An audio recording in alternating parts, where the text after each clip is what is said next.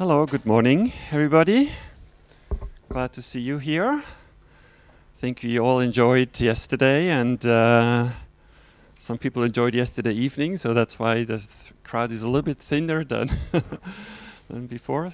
This is the second day of MMSYS, and we have a great program. I would like to introduce Torgeir Hovden. I hope pronunciation is somewhat close. He's going to tell us about streaming media at Comoyo. And just to give you a brief introduction, he is the CTO for Telenor Digital Services and Telenor Comoyo. And he has extensive experience in software development, technology leadership, strategy and industry trends, having worked in the software business for about 2 decades. And especially the last 2 years with Comoyo at Telenor. And he has 2 master's degrees from the Norwegian University of Science and Technology in computer science and technology management. So he knows both sides, technology and the business aspects. So we're looking forward to your talk. Thank you. Does this work? No? It's on?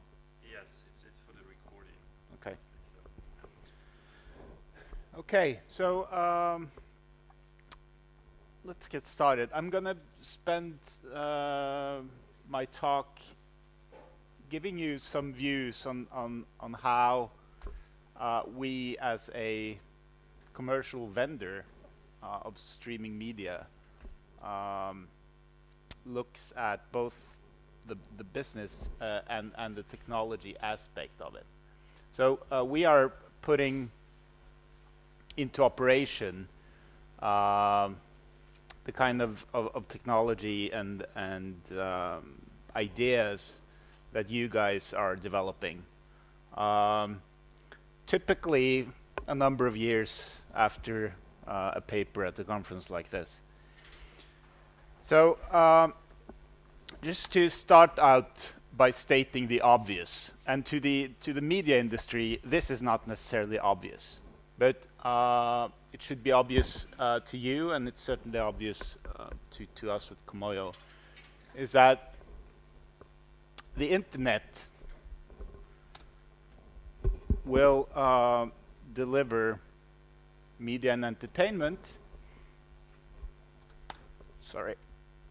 to any device. And this trend will continue until, in our view, all media distribution is based on IP and at the end the open internet. So people might disagree with me on this one. You know, some companies providing cable services or things like that might argue that the quality of service aspect is so important that you need control over parts of the delivery. But in our view, and the sort of the hypothesis that we're working from, is that give it sufficient time, all media will be delivered over the internet, including film and TV. So this is the sort of the underlying belief that we're working from. So who are we? So Telenor Comoyo is a company started about 2 years ago. It's owned by Telenor. Telenor is the big telco in Norway. But Telenor also owns media businesses. Canal Digital is the biggest provider of TV distribution in the Nordics, and has a satellite business and also a cable business. But this is a separate company, a separate entity, focusing on internet-based services. And part of Comoyo, it's not all of Comoyo doing streaming media, but a big chunk of Comoyo is about streaming media. And so far, we have roughly 3 different kinds of services that we've done so far. First one, this one is the transaction video on demand, and it's really about the new films coming out on DVD or Blu-ray, and at the same time it's available in a transaction store. So this is on the web, and there are a number of these available. So we're not the only player here. The second area that we're doing is live TV. So this particular one is in Norway, where we have around 17, I think, live TV channels available for streaming on the web.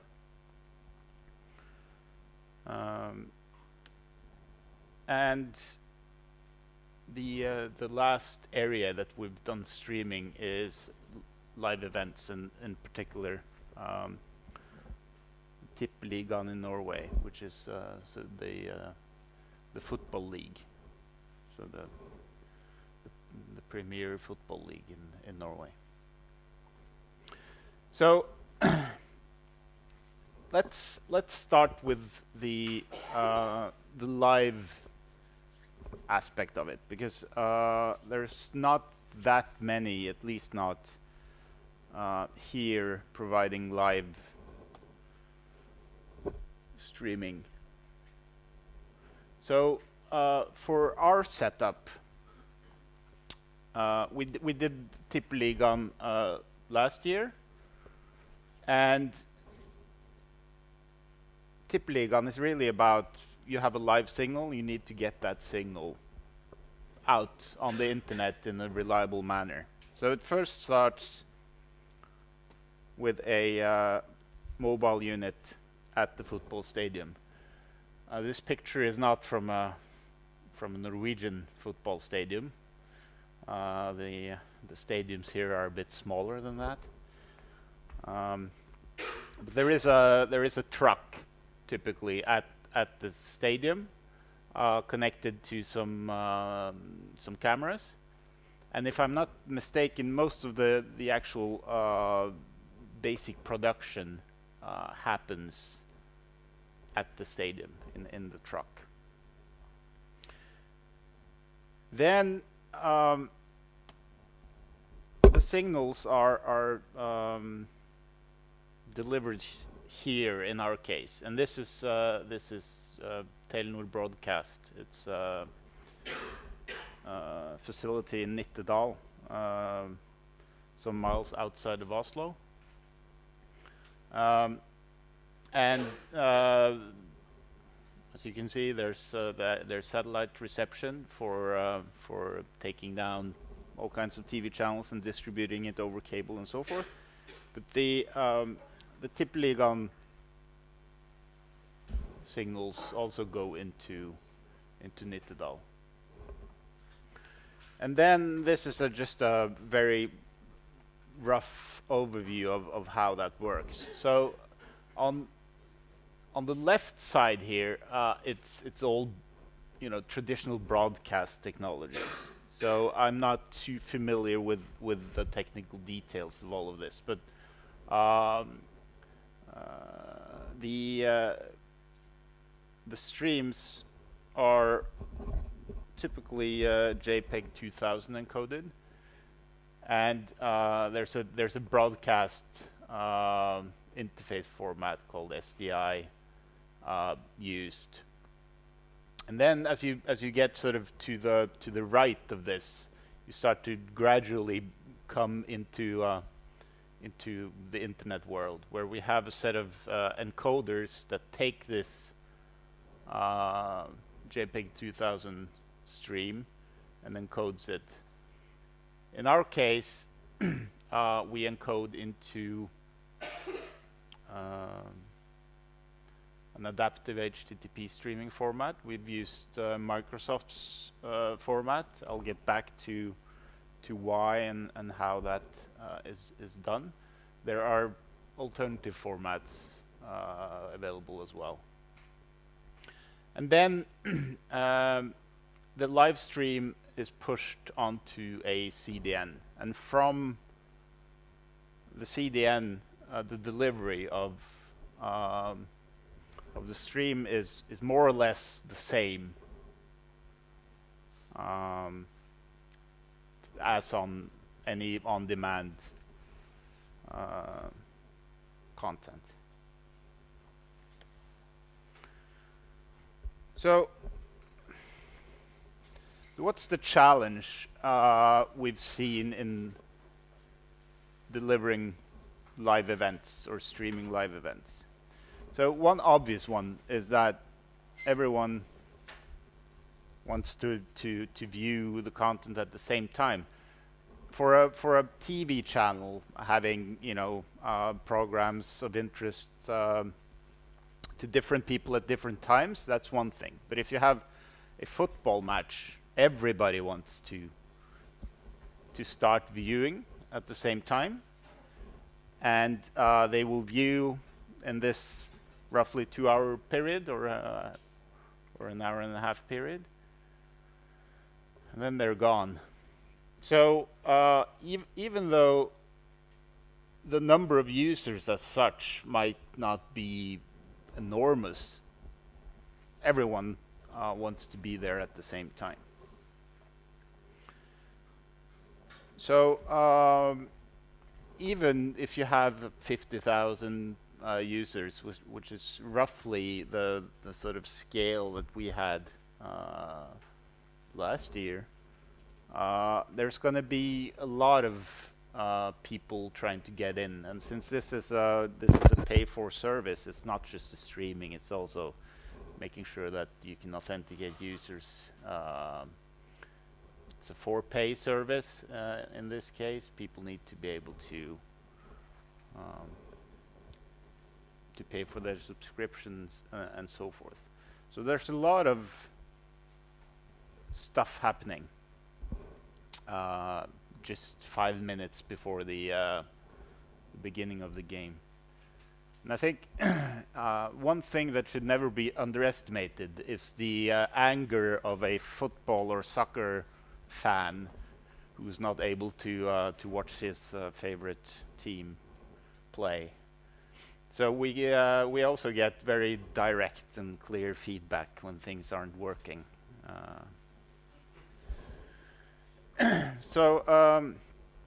But there's also a number of opportunities in the live events, since it's really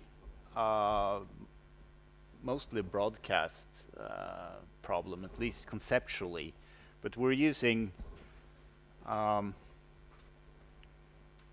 point-to-point kind of delivery. But I'll get back to how we can leverage caching effects and so forth for this. That's a bit later.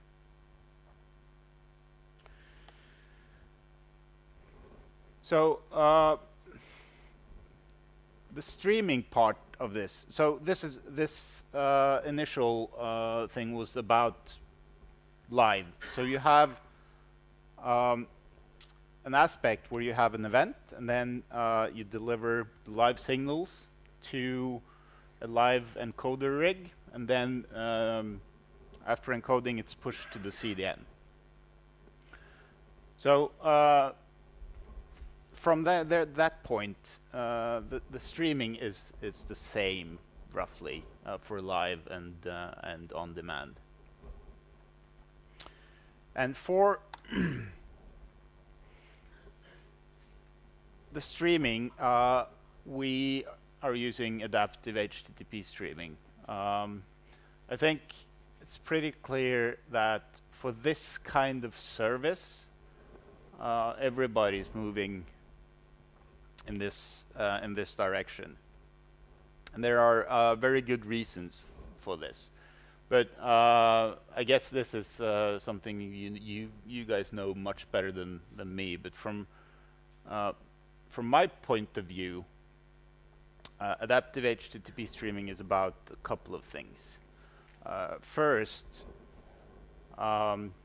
you encode the video into several quality layers or bit rates, and then each the stream is sort of partitioned into chunks or segments, and each chunk or segment is given a unique address or URL.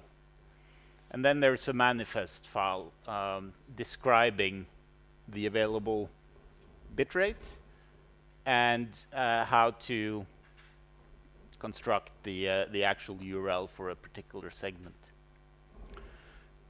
And one important thing is that the segments are immutable, so they are cacheable, and I'll get back to that.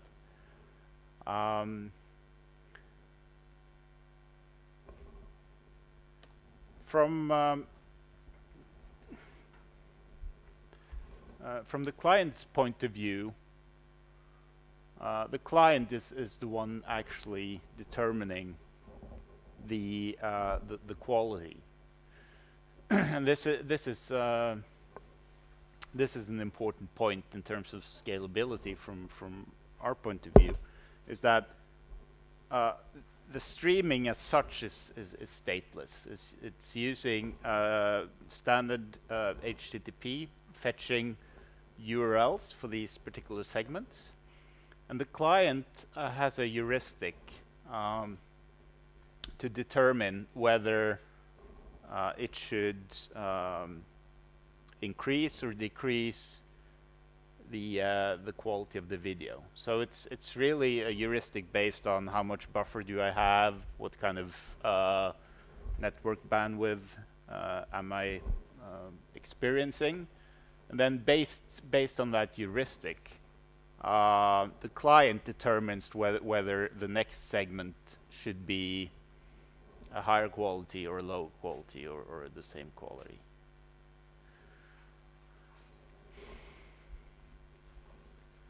And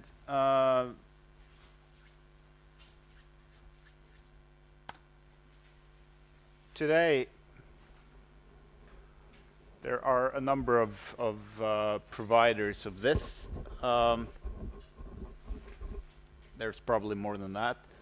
So Apple has a format, Adobe has a format, Microsoft has a format. So these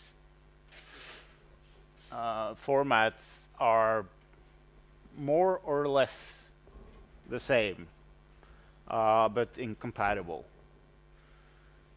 which is a problem for us and the rest of the industry. Maybe MPEG Dash will help that. We'll have to see.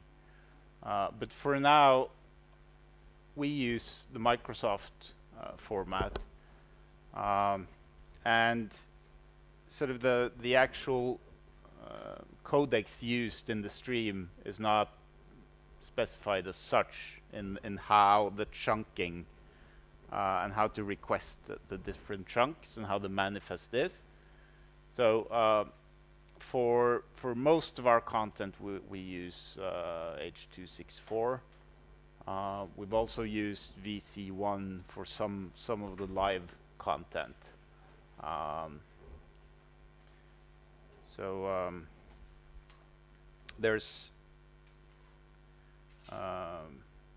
There's a choice there as well. But hopefully from our point of view, if these were one open format that would work across different clients, that would be good. And currently it's not. So for the actual delivery, we use a standard content delivery network. And the way that that works is that the source content is pushed to a origin server. The origin server does not serve end user traffic. For that, you have several edge servers. This is an example from Akamai, but we have the same setup. And then the end user will request content from this. For adaptive HTTP streaming, this is just standard HTTP, no special magic protocols, and that's a very good thing. Are you using your own CDN or are you using Yes. No, we have Telenor has a CDN in the Nordics, so we're using that. So currently we offer services in Norway, Sweden, and Denmark.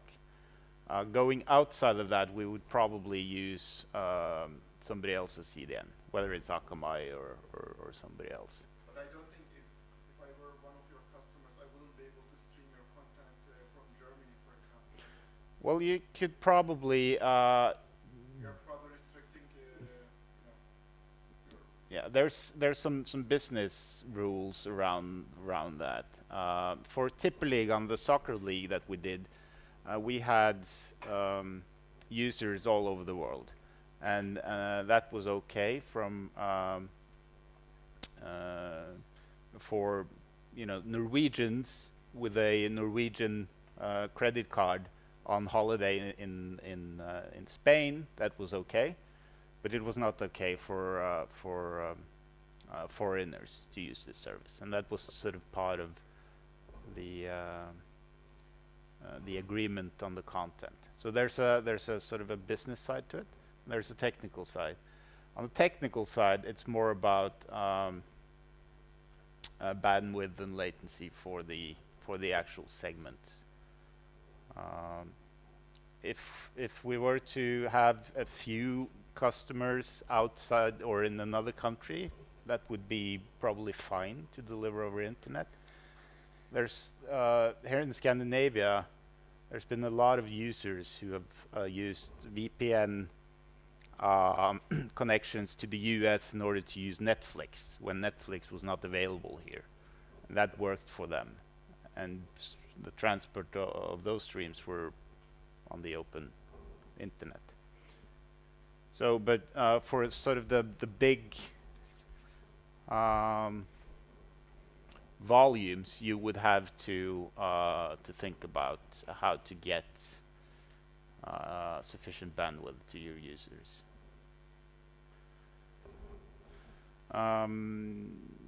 Yeah.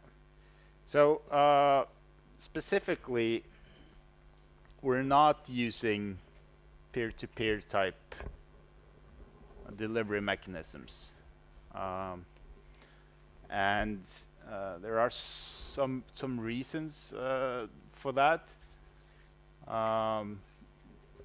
One is that at least in the Nordics, Telenor is also a provider of internet connectivity, and the backbone here has a high capacity, and the CDN is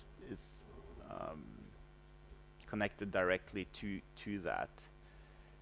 So in delivering, at least to customers that are Telenor customers or close, it's really a one, you deliver the content from the CDN directly, and there's currently sufficient capacity on that network. A peer-to-peer solution would probably cause more traffic on that network. From if you look at sort of the ISP perspective, so that's one aspect. and then there's the complexity in the clients. So today you can use any HTTP client and fetch the segments. The segments are encrypted, and I'll get back to that in a while.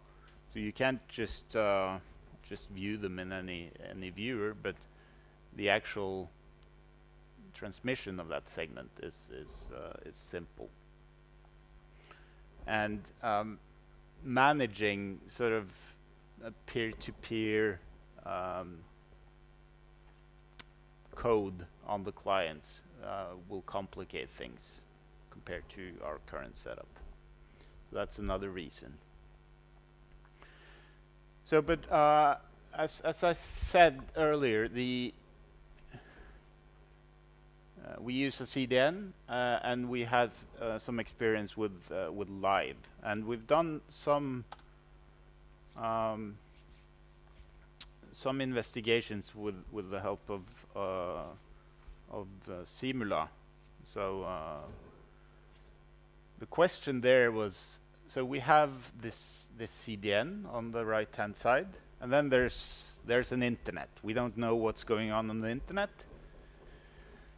Then we have some clients.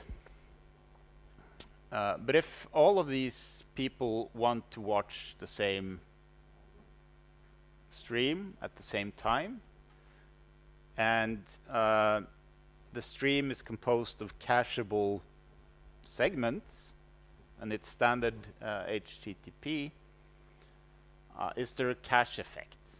So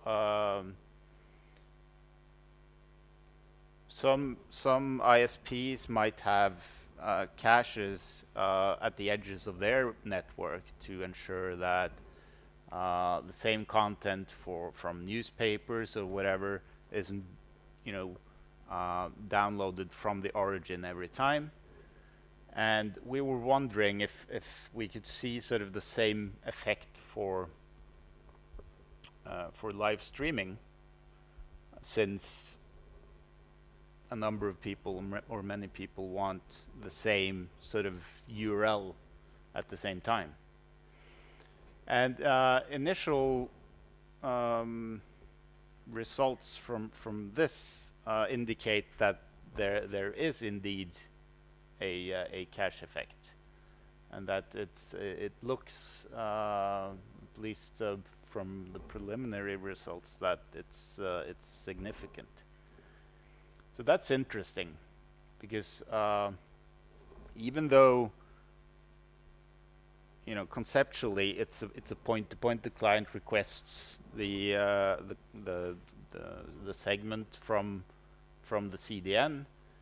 It's actually delivered from transparent proxies caches somewhere else in a significant number of or percentage of the cases. For on-demand content, and especially long-tail type content, you would not see that effect. But for live, it looks like this effect is significant. And it's also interesting because the way the internet works and who pays for what in peering and whatnot, the ISPs might have an incentive to put these kinds of caches in place. So it's interesting, at least for us.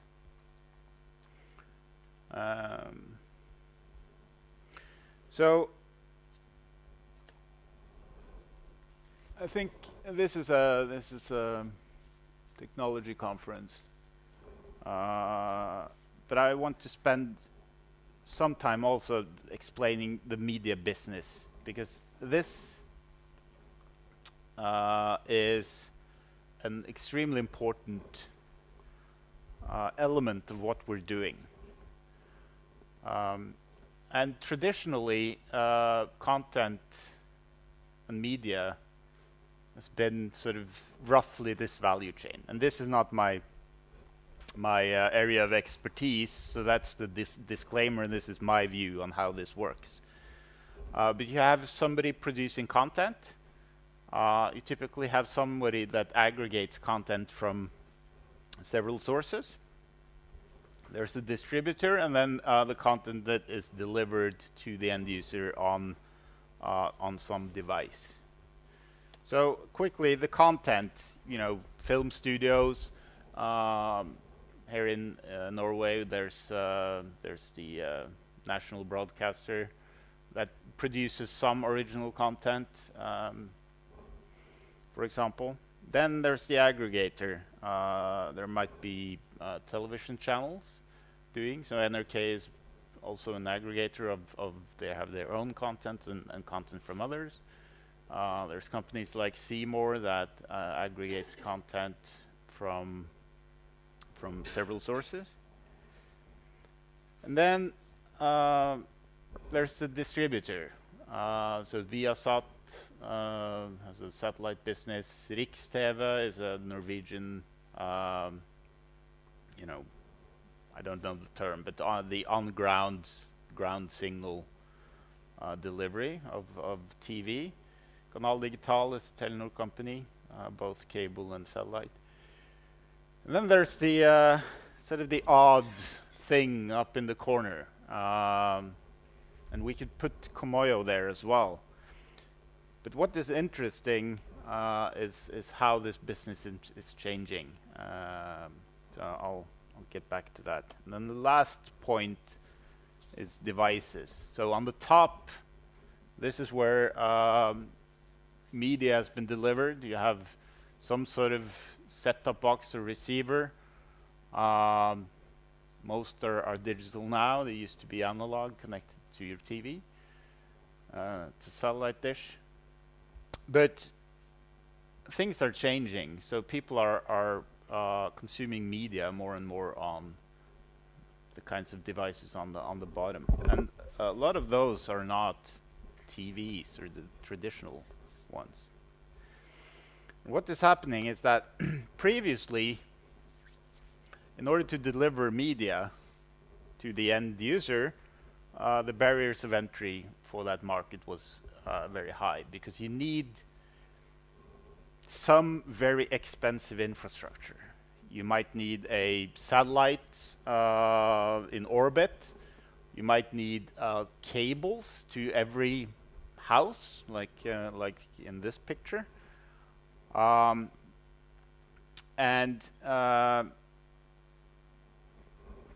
the internet changes all of that.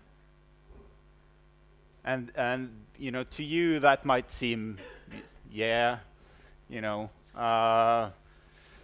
that's not something new. We've known this for years. But for the industry, this is changing the whole setup, and it enables, for example, companies like Netflix. Have anyone seen this series? Yeah. So this is the second original series that Netflix did, and I believe it's one of the more expensive. But Netflix is actually producing their own content. So if you sort of have the delivery chain or the value chain of the content, the aggregator, the distributor, and the device, Netflix is just piggybacking on the internet, and they are sort of moving backwards in that chain. So they are acting as a content producer. They are aggregating the content into their service. They're distributing it, piggybacking on the internet infrastructure. They also have some CDN activities of their own. And then they are providing clients to all kinds of devices. So they're sort of all over the the value chain. And these were different companies previously, right? HBO, another example. So they've previously worked with distributors such as you know, Seymour or the premium TV channels and so forth. Now they have their own service, delivering their series and films directly to the end consumer over the internet. And you are also increasingly seeing the traditional distributors and aggregators trying to get a play on the internet. So Viaplay is the Viasat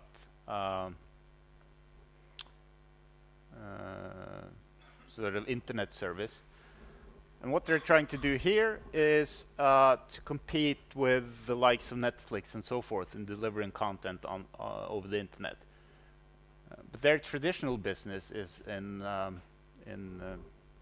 you know, delivering TV over satellite, maybe cable. I'm not sure if they have cable.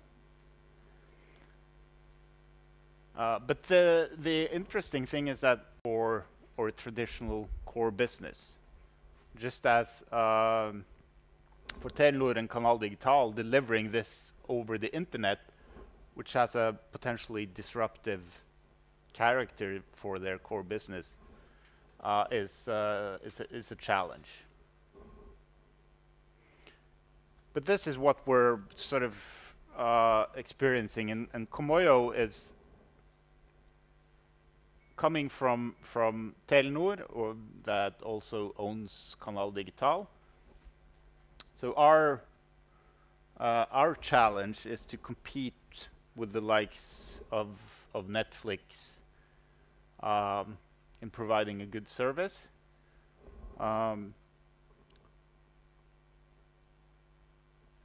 And everyone in this business is trying to be relevant on the internet, as you can see now here on Viaplay also.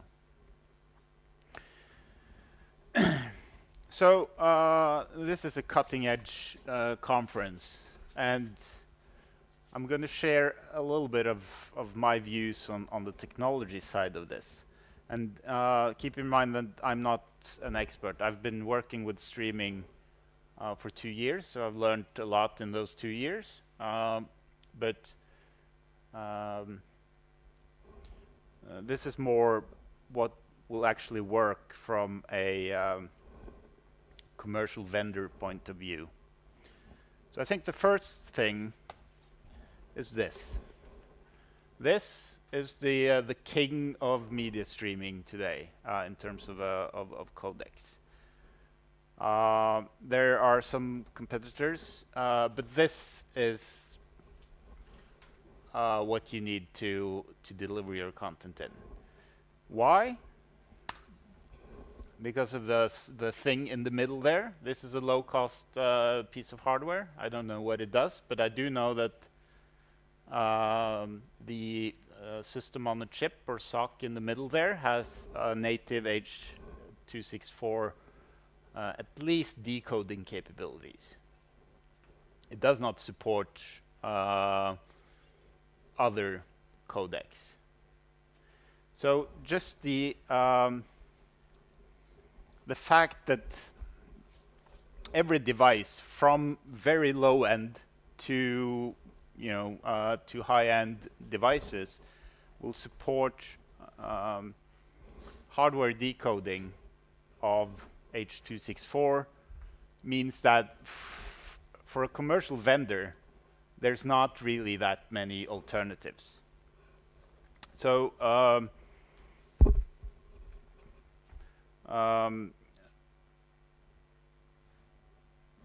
there are probably better codecs for certain kinds of content. We've seen for the football stuff, we saw better results, at least in what we did with VC1, in terms of the fluidity of of the pictures when there was a lot of movement. But I think currently, if you want to reach all the end users, you need to do this.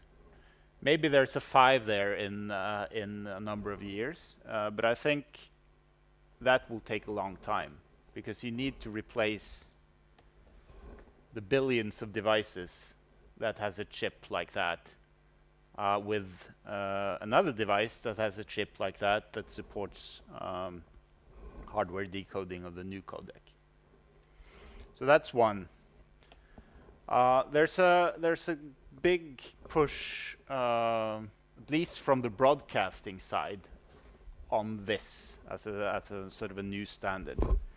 I think from my point of view, the most important contribution that this could give us today is a standard way to specify the adaptive HTTP stream and sort of the manifest format, specifying the stream. The actual stream would be H.264 for us for a long time, I think. But today it's a challenge that the sort of the packaging format is different. Another thing that is a big challenge for us is the DRM, digital rights management, encryption of the content. And this is something that it's not something that we necessarily is pushing this technology or this technology. This is content owners that put as part of their contracts with us that they need us to do DRM using one of a number of sort of supported DRM technologies. And having a standard DRM, so the easiest thing for us, of course, would be to have no DRM. But that's not currently realistic because the content owners want their content to be protected. So the next best thing would be to have a DRM that is standard, so that you can decode it on any device supporting that. I think we're a bit far away from that as well.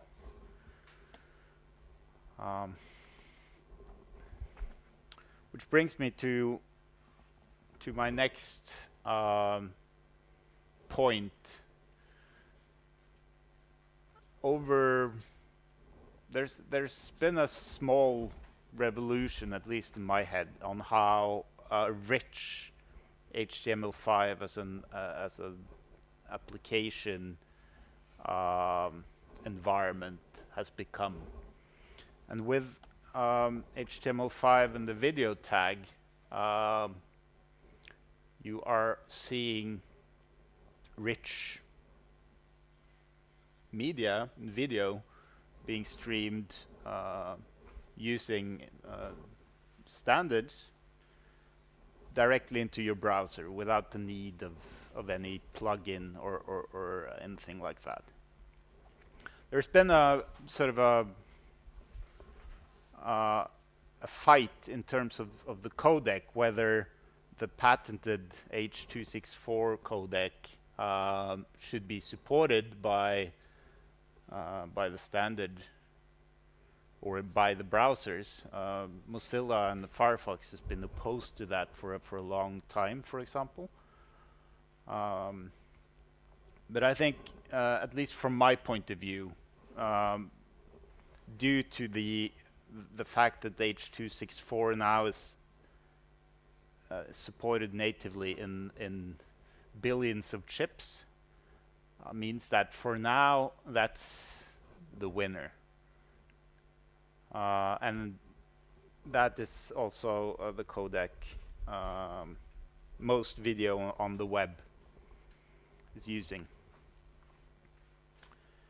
There's still no support for DRM, but I'll get back to that. The other interesting technology is the WebRTC, and I know there's a panel here afterwards, and I'm looking forward to that. We are using WebRTC for our real-time communications products in Comoyo. That's not the streaming thing, but you know, voice over IP and so forth. But this is interesting. I haven't spent too much time looking at sort of the core details of this. But one interesting aspect is that this brings UDP into the browser. So if you're, there might be some opportunities here that is opening up. Maybe you'll do peer-to-peer streaming or distribution using this technology. I don't know. You guys know more about this than me at this point. But it's very interesting to get real-time communications into the browser, and there will probably be a lot of applications also within streaming using this technology. But the main hindrance today on the web for commercial delivery of film, TV, and so forth is DRM. So that's the big Achilles heel. And from what I see, there's little indication that you know, the industry will go away from this requirement. So this is a proposal by Netflix, Google, and Microsoft, I think, for how to support DRM in HTML5. I think the proposal is controversial. I think a lot of people, from ideological reasons, do not want DRM technology to be a part of the open standards of the web. And I think this specific proposal also simply describes a method to exchange keys, but it does not specify on the bottom there this decryption technology. So it's sort of deferring that to something else. And from my point of view, if you have sort of a way to do DRM content in the browser, but the actual decryption module is not standard, then we're really not where we want to be. Because where we want to be is that any content is available on any device.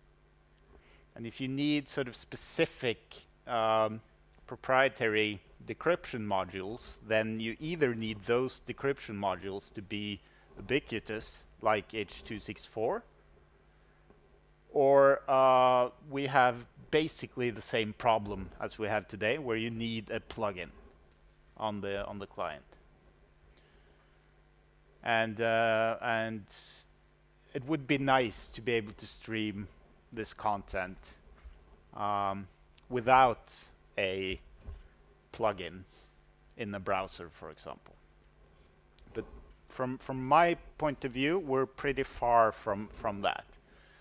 So it will be interesting to see how the business will develop, whether there will be sort of lighter weight content protection schemes, or how that's going to develop.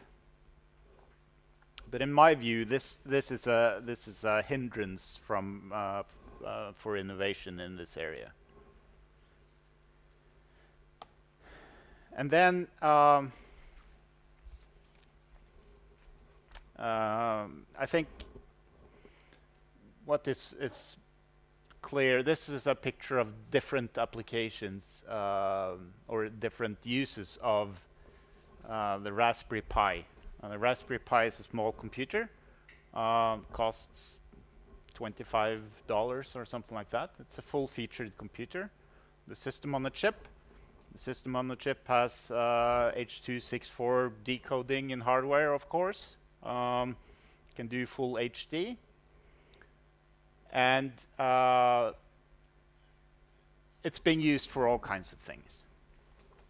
And I think hardware that is capable to do full HD media streaming will be everywhere. As the Raspberry Pi sort of illustrates. So this will enable us to do sort of rich media streaming to anything, because every little device will be a powerful enough computer to do full HD streaming. Yeah.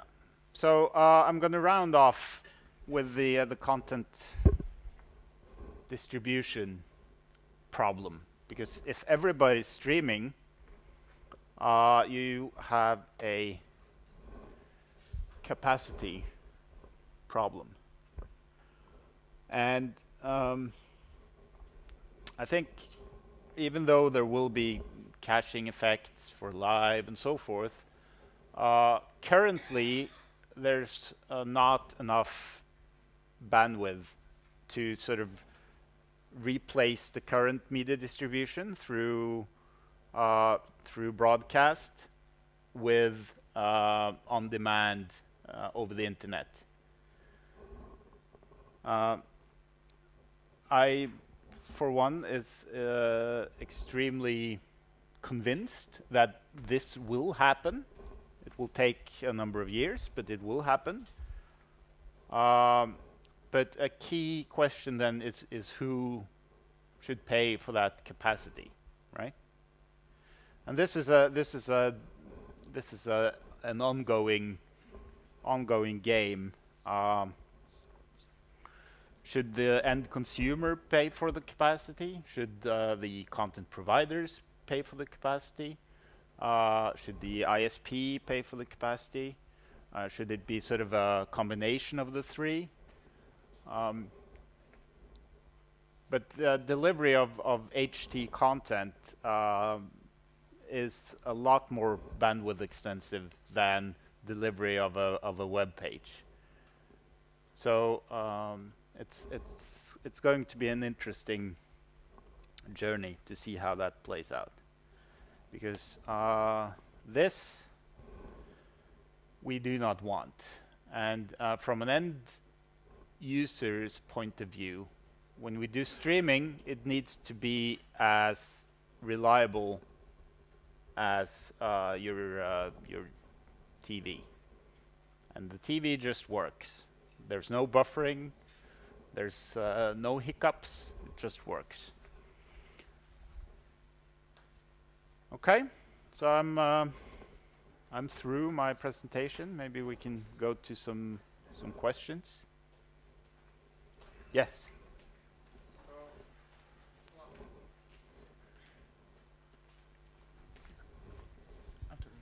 Okay, first let's thank our speaker. Thank you very much for a great talk. And okay, I have several questions, but I'll start with the basic ones. So, given that Mega Upload, Izohunt, all those pirated content websites, they actually reside in Nordics.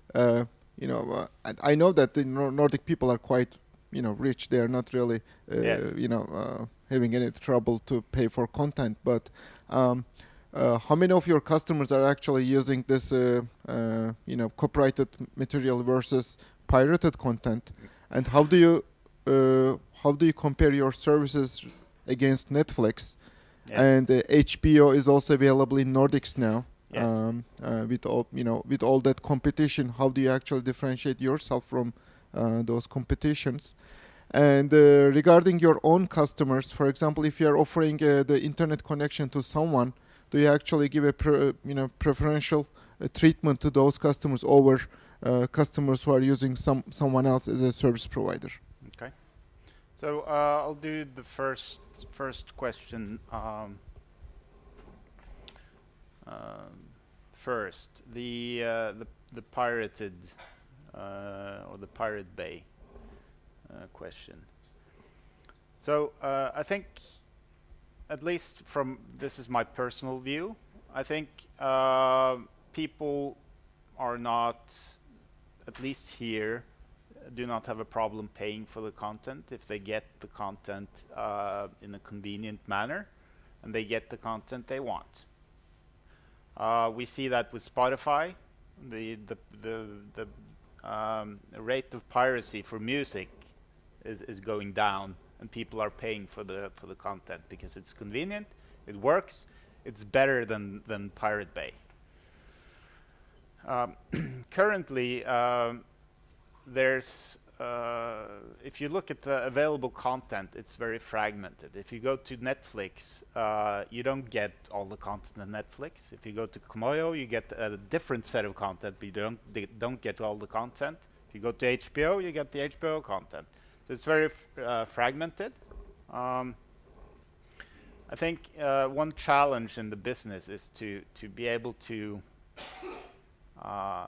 if you use Pirate Bay and what you can actually get on Pirate Bay in terms of content as a benchmark, if you can make that legal and provide that as a convenient service, I think users would choose that. That's my my thinking. So we have a challenge there. So I'm just wondering, how much is your monthly service fee versus how much is Netflix or HBO? I have no idea. So currently we do not have a subscription service. So we're working on that. This is pay-per-view? Yeah, this is pay-per-view, and the subscription, we have a subscription service for the live TV. And I think the live TV is 129 per month or something like that now. And to your next question about the preferential treatment, I think it's Telenor is focused on supporting net neutrality. So there's no sort of blocking of Netflix or anything like that. At the same time, there's a quality of aspect concern in that if you can put the CDN directly on the core network, you will get better quality of service, right? So what Telenor is doing is that the CDN is directly on the core network. Telenor is offering others to put their service on the core network as well, for a fee. And then there's no sort of different treatment based on where the traffic comes from. So there's peering and so forth, and there's no sort of selecting this traffic over this traffic. But there's sort of the two layers. You have distribution connected directly to the network, and you have traffic coming in through peering and so forth. And the directly connected distribution will have a better quality of service to those customers that are using or connected directly to that net. Okay? Yeah. Hi. I have a question related to broadcast and streaming. Well, actually, this slide, when you say that you don't want buffering, and you don't have buffering when you're watching TV, that's not strictly true, right? When you're switching channel, you have to wait. Yeah, There's sure. buffering. And the assumption that broadcast will disappear because everyone will want to have on-demand content, and they don't want to have linear content. Maybe it's true, but I don't think it will be a total switch. No, Broadcast will coexist with broadband content, and I wonder if you have any view on the hybrid delivery and synchronization aspects, and how you could use a mix of broadcast and broadband content at the same time. Yeah. In terms of, is the question based on the delivery mechanism, or so? I totally agree with you. The linear aspect is not going to disappear. When there's a sports event like football, you know, people want to watch it live, right? But there's also a lot of opportunities in when we deliver it like this. You can go back in time. You can rewatch that goal and so forth. We haven't looked into combining sort of broadcast technology with on-demand, so that if you watch the football, it's traditional broadcast using traditional broadcast signals and sort of augmenting that with on-demand. That was the question. We haven't looked into that. So we're looking at streaming.